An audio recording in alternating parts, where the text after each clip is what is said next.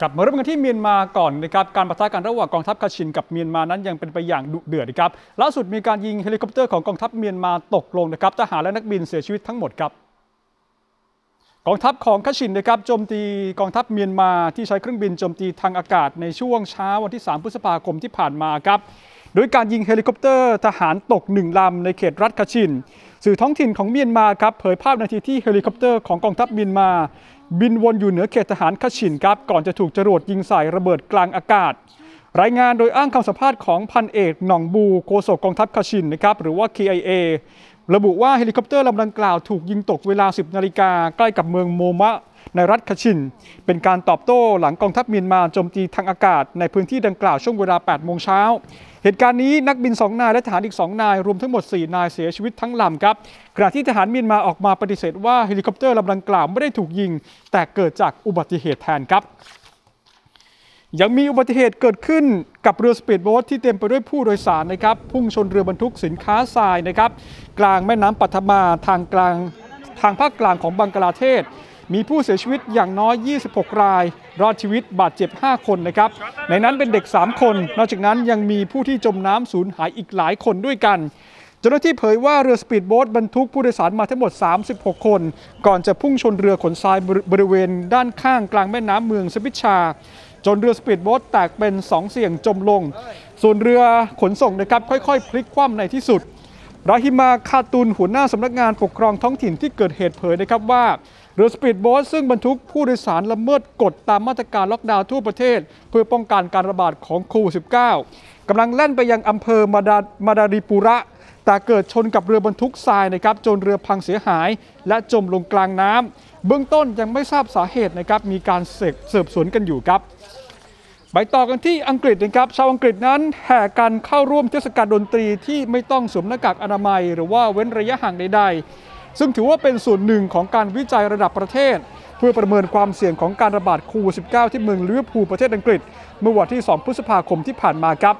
ฝูงชนราว 5,000 คนที่ไม่ต้องสวมหน้ากากป้องกันพากันทั้งร้องทั้งเต้นอย่างสนุกสนานในงานคอนเสิร์ตที่รัฐบาลนั้นอนุญาตให้จัดขึ้นได้โดยไม่ต้องสวมหน้ากากเป็นครั้งแรกหลังจากมีการคลายมาตรการล็อกดาวน์ครับงานคอนเสิร์ตนั้นจัดขึ้นที่สวนเซฟตันในเมืองลิเวอร์พูลครับเมื่อวันอาทิตย์ที่ผ่านมาซึ่งมีศิลปินหลายวงมาร่วมแสดงบัตรคอนเสิร์ตนี้ขายหมดเกลี้ยงในเวลาอันรวดเร็วคอนเสิร์ตนี้ถือว่าเป็นส่วนหนึ่งในโครงการนำร่องของรัฐบาลอังกฤษภายใต้โปรเจกต์ที่เรียกว่าโครงการวิจัยงานอีเวนต์ในการประเมินความปลอดภัยของผู้คนที่มารวมตัวกันชุมนุมกันในงานอีเวนต์ต่างๆซึ่งผู้เข้าร่วมทั้งหมดนะครับต้องมีผลตรวจเชื้อโควิดเป็นลบและต้องเข้ารับการตรวจอีกครั้ง5 วันหลังจากเข้าร่วมงานนี้นะครับหากผลลัพธ์ออกมาเป็นที่น่าพอใจ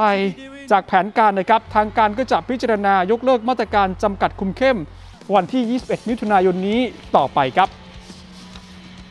ข้ามมาที่อิตาลีกันต่อนะครับนายดาริโอฟานเชสซินีรัฐมนตรีกระทรวงวัฒนธรรมของอิตาลีเปิดเผยนะครับว่าจะมีการสร้างพื้นของโคลอสเซียมสนามกีฬาโบราณยุคโรมันใจกลางกรุงโรมของอิตาลีขึ้นมาใหม่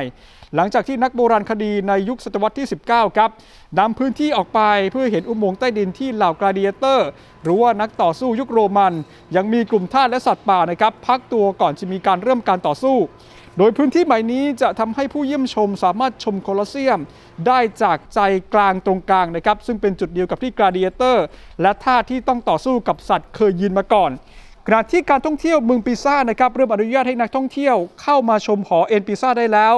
หลังจากปิดไปตั้งแต่เดือนพฤศจิกายนปีที่แล้วเป็นเวลา6 เดือน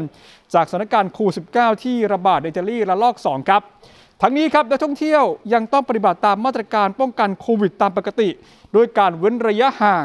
ล้างมือด้วยเจลแอลกอฮอล์นะครับสวมหน้ากากอนามัยก่อนที่จะเข้าชมหอเอ็นปิซ่าครับไปตามกันต่อที่ออสเตรเลียครับย่านธุรกิจและสถานที่ท่องเที่ยวสำคัญในออสเตรเลียนั้นถูกปกคลุมไปด้วยหมอกควันไฟที่ลุกไหม้พื้นที่ป่าบริเวณรอบๆเมืองซิดนีย์ครับก่อนจะถูกลมพัดเข้ามาทั่วใจกลางนครซิดนีย์ในช่วงเช้าวันจันทร์ที่ผ่านมาสื่อท้องถิ่นรายงานว่ามีการคาดการณ์นะครับว่าคุณภาพอากาศจะยังคงเลวร้ายและเป็นอันตรายต่อสุขภาพของประชาชนไปอีกหลายวันด้วยกันขณะนี้สำนักงานอุตสาหกรรมและสิ่งแวดล้อมของรัฐนิวเซาท์เวลส์รายงานสภาพค่ามลพิษขนาดเล็กหรือว่า PM 2.5 ในระดับที่เป็นอันตรายต่อสุขภาพหลายพื้นที่แล้วนะครับ มีคลิปจากกล้องวงจรปิดจากต่างประเทศครับคาดว่าจะเป็นที่รัสเซียเมื่อรถ SUV สีเทาที่จอดอยู่ด้านบนของจอครับเหมือนว่าจะเข้าเกียร์ผิดรถถอยหลังไปอย่างแรงครับชนกับรถคันสีขาวก่อนจะเสียการควบคุมพุ่งถอยหลังข้ามมาเลนไกลครับจนมาชนกับร้านค้าที่อยู่ฝั่งตรงข้ามโชคดีที่พ่อลูกคู่นี้ที่ยืนอยู่หน้าร้านค้าสามารถหลบได้ทันนะครับมิฉะนั้นแล้วอาจจะมีความเสียหายร้ายแรงเกิดขึ้นก็เป็นได้ครับ